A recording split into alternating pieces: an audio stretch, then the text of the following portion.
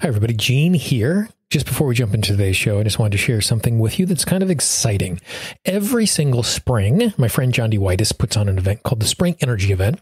It's a 2-day energy medicine event that shares lots of really amazing modalities for folks who are practitioners and folks that are just trying to continue to do some personal development and growth along the way. For the last 7 years, we've hosted the event just outside of New York City. Because of all that is going on in the world, we're actually moving the event virtual this year, so you can participate no matter where you are in the world. If you go to springenergyevent.com/2020, that's springenergyevent.com/2020, you'll find out the information about this year's event and how you can register and how you can join us virtually. If you are hearing this after the 2020 event, I'd really encourage you to go to springenergyevent.com so that you can get a recording of past presentations as well as information on how we are moving forward in the future. So if we do another virtual event, you'll be able to join us. springenergyevent.com/2020. This is Gene Montrose telling welcome to the Tapping Q&A podcast recorded live to tape from Williamsburg in Brooklyn.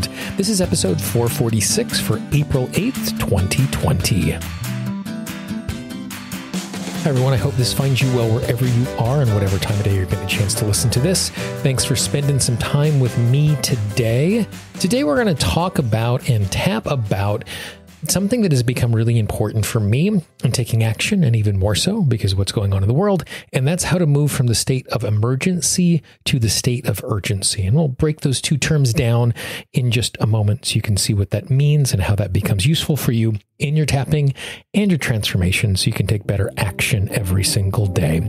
Before we do that, I would just like to thank all of the supporters of the Tapping Q&A podcast. The reason that we're able to produce these podcasts every single week with the quality that we do is because of those supporters. If you would like to be a supporter, all you need to do is go to tappingqa.com/support. Not only can you ensure that this podcast continues, but you also receive a number of really amazing bonuses.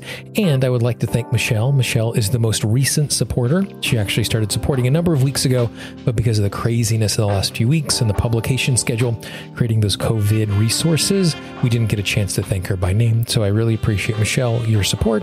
If you would like to be like Michelle and be a supporter of the podcast, all you need to do is go to tappingqa.com/support. The idea of moving from emergency to urgency came from a number of conversations that I've had with clients over the course of the last number of months. And what they were concerned about is they recognized that by being afraid of a particular outcome, it was in their mind, as they thought, was keeping them on guard. And if we tapped and eliminated the fear, then they would become lazy. Then they would stop taking action because the push of the fear of things going wrong was going to keep them moving forward. And fear is a useful motivator in some circumstances. It's a useful motivator in the short term. The longer that you are trying to make transformation over, or the more actions that you need to take to be successful, the less useful fear becomes. And not only is fear a poor motivator for anything beyond the moment, there are 4 things that can happen when we are in a state of fear. I'm sure you've heard of fight or flight. Really, there are actually 4 Fs that we can experience. We can experience fight, flight, freeze, or fog of the mind. And so fight, you know, that when we're in fear, we start thrashing about either with the actions that we're taking or physically fighting. Flight, we're in a circumstance where we try and escape, where we just ignore what is going on. We put our head down. We don't do anything at all. Freeze, if you've ever driven down a country road and there is a deer or antelope in front of you, oftentimes what the animal does is it stands perfectly still. It freezes. Now, in a circumstance where it is dealing with a creature who is trying to catch them at night, by their coloring of their fur, they're going to blend in, and freezing makes them safe because the creature that's trying to catch them is going to be looking for the movement. The problem is when they're standing in the middle of the road, they don't blend in, and we are not chasing them. We're just going for them, and that can cause lots of problem for your vehicle and for the animal in the middle of the road. But we do the exact same thing. When things are fearful, we just lock up. And in some cases, it can look very, very similar to flight. But with flight, we ignore something. With freeze, we know it's there, but we don't take any action. The last F, fog of the mind, is the one that is least common. But it does happen. And the reason why we experience fog, much like fight, flight, or freeze, is to keep us safe. And the way that the fog is keeping us safe is by having a foggy brain about something. I can't focus on it. Therefore, I don't feel the emotion of fear. And so you can see, if you are trying to do something, if you are trying to take action, if you're trying to be successful, being in a state of fight, flight, freeze, or fog is going to make it really difficult for you to move forward. And if you move forward, it's going to be difficult to move forward in a way that is thoughtful, that is gentle, that allows you to have true, real transformation as you are doing that.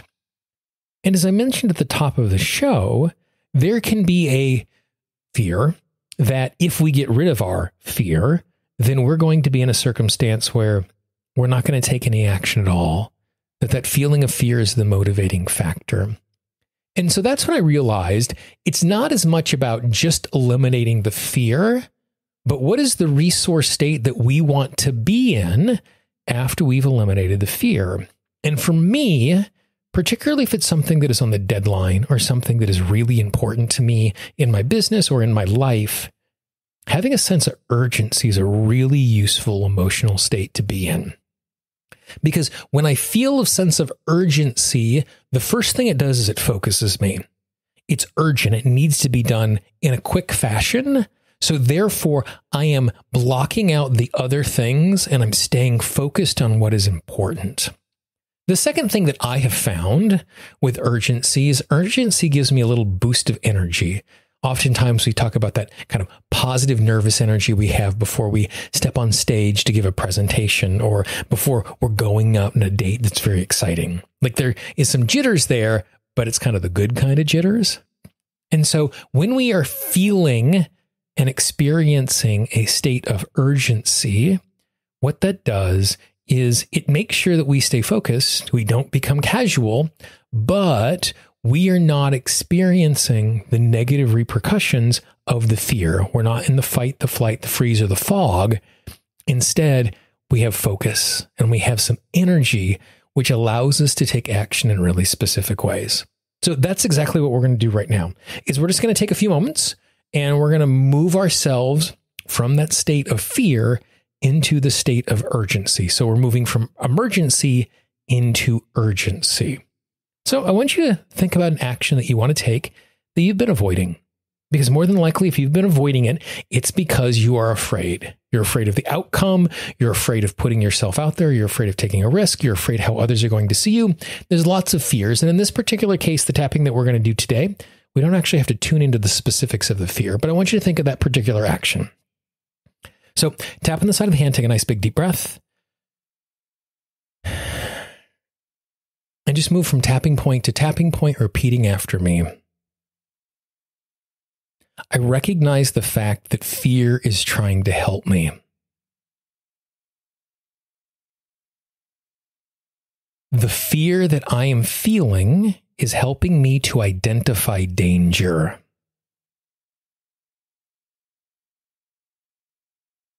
The fear that I am feeling is trying to point out pitfalls.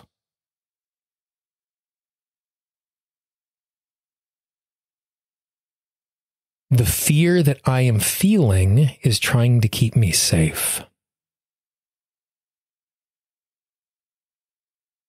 I appreciate the fact that my system wants me to be safe. I appreciate the fact that it doesn't want me to be in danger.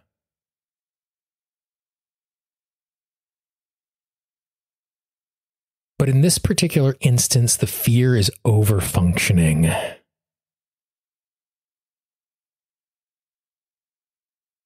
It is working way too hard.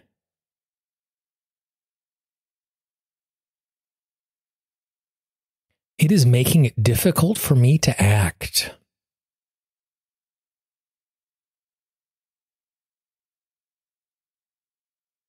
The fear is causing fight, flight, freeze, or fog inside of me.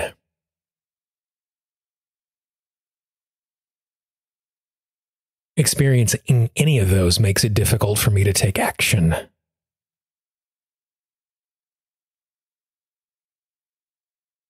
There's also a part of me that is worried that if I let go of the fear,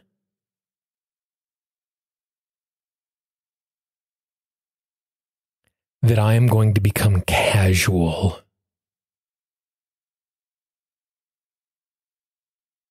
That I am going to become reckless. That I am going to become thoughtless.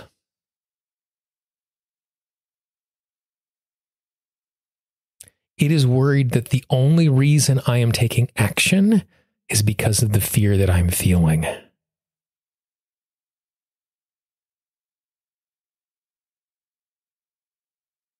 In this situation, feeling urgency is better than feeling fear. Feeling a sense of urgency will keep me focused.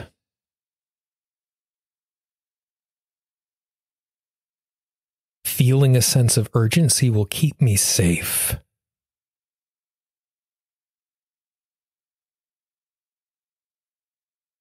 Feeling a sense of urgency will keep me on task.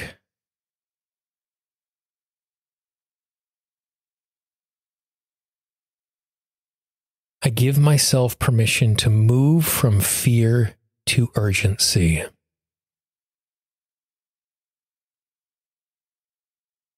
Because when I feel urgency, I am able to take action without being stuck by the fear.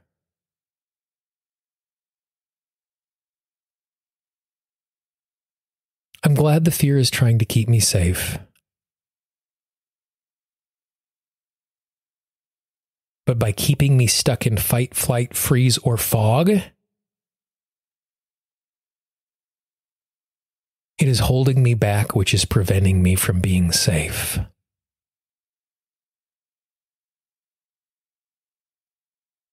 It is much easier for me to take action from a sense of urgency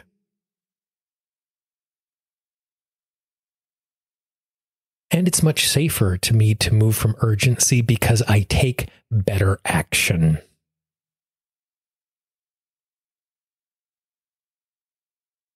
I'm glad I want to be safe. Working from urgency is the easiest way for me to be safe. Nice big deep breath.